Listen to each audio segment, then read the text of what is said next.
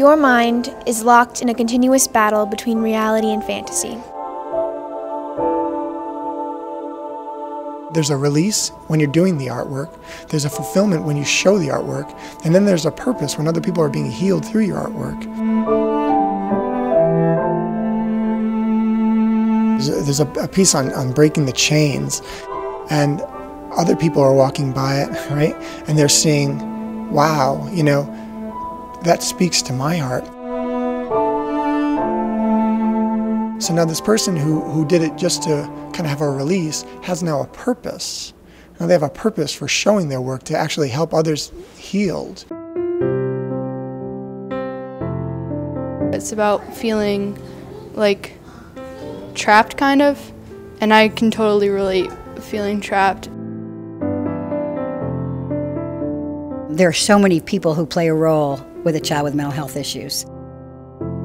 And then the art was the piece to bring hope and joy and awareness.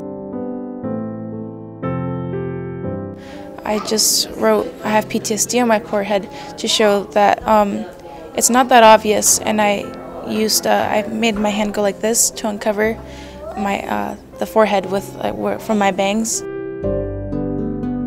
I was struggling with an eating disorder, bulimia, and I wanted to do something about loving myself, so I start with the heart. Find yourself is just, you know, I don't know, just find the good in you. Free yourself is because I have ADD and ADHD. I'm always trapped in my mind. I can't just go out there and start speaking. It's really hard for me. These kids struggle, but the beauty in their art, there's so much that comes out of it. I struggle with a lot of anxiety, but out of it you can get a beautiful rose.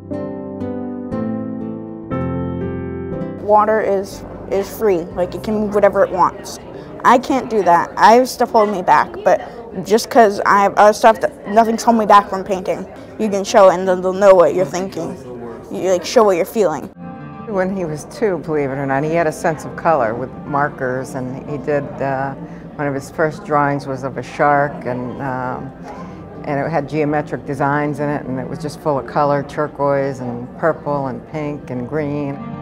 Very often, you know, with mental illness, with different issues, they can't express themselves, they can't speak it, but I think art, it lets people see them, how they express themselves, and see how so much like others they are. I just appreciate the opportunity for him to be able to express himself and for his artwork to be seen. This is where Van Gogh was. You know, Van Gogh was also in a hospitalization many times for psychiatric illness. And so I see a lot of these pieces of art as the next Van Gogh.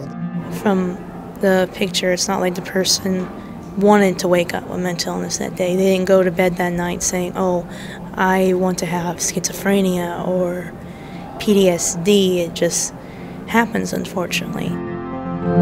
It was so provoking because it evoked the most unbelievable amount of pain, and so I was almost thinking, wow, I love this because it's a voice of the truth. But it was just so painful of this girl, what she had to experience. She does reach out to others through her artwork. I think some of our friends who have mental illness have looked at her artwork and said, yeah, we get it. There are people struggling out there, and they really need support, because sometimes when you're struggling you feel so alone. It could be anyone. Anyone could be struggling with something and you won't know it. It could be a family member, it could be your best friend or a neighbor. It affects anyone. There's no a certain kind of person that has mental illness. You know, we keep things inside, not just people struggling with mental illness. I think all of us need to get things out. I mean, we all on some level have struggled with things in our head and anxieties and things we're worrying about during the day. So I think art is the most expressive thing you can do. I'm not one for labels. And I always tell my son, I said, you're Joe. You're not schizophrenic. You're my son, and you're Joe, and you're special like everybody else. Well, I'm just a person. I want to be an artist when I grow up. I want to have kids like most other people. I want to have a job, hopefully well-paying.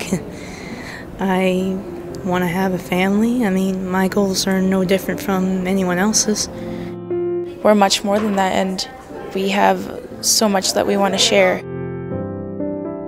I want to be an artist and somehow help others with the struggle as well. This is my daughter, Emmy. She's the one with a bow. The two penguins represent me and my boyfriend and how our love for each other brings me hope. I've called this gold because it's the best currency I could ever have to be able to bring hope to these kids and really impact how others feel about them. Here comes the sun, here comes the sun, and I say it's alright. Little darling, it's been a long, cold, lonely winter. Little darling, it feels like years since it's been here. Here comes the sun, here comes the sun, and I say it's alright. Little darling, the smiles returning to the faces. Little darling, it seems like years since it's been here. Here comes the sun, here comes the sun, and I say it's all